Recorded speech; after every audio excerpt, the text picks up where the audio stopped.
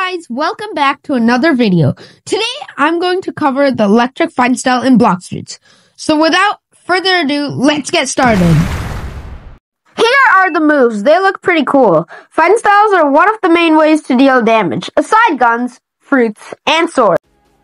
So, you might be asking how to get electric. Right now, we don't know the source or the price. So we're gonna have to look around our surroundings. So as you can see, the source and the price is hidden. I'm not going to be complicated, so I'll just reveal the price. So as you can see, the price is $500,000, which is 500K. Okay, on to the next step. Now we gotta find the source. So the source is the mad scientist right here. Now, where do we actually find it? So, go from the top of Skylands to the castle and beside the rocks.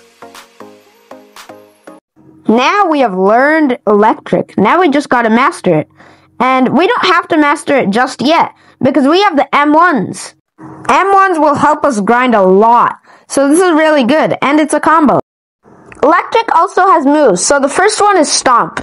It could be used as a counter attack for long wind-up moves that the user can jump over. The second one is Electric Tackle, so it could be used for mobility.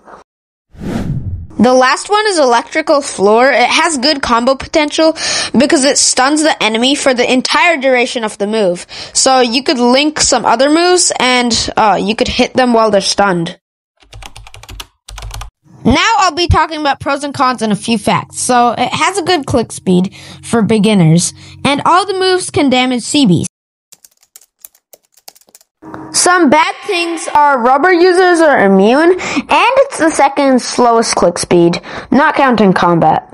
It has ground-based attacks and low damage compared to other fighting styles.